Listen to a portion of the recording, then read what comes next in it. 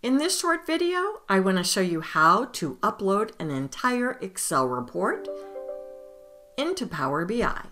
So what I'm going to do, I'm here on my workspace now. I'm going to go ahead and click on Get Data.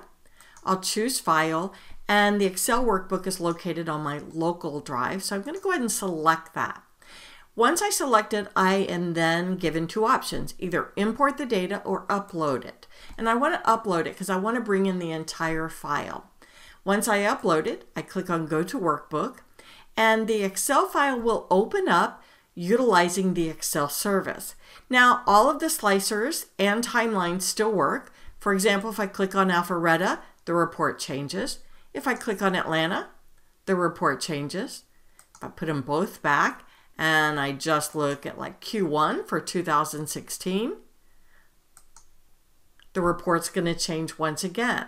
Cool enough, I have all of my tabs that work with the original report. In this case, you can see the pivot table information right here with me. So this is an absolute amazing place to get access to all of my Excel files that I need when I'm in the field.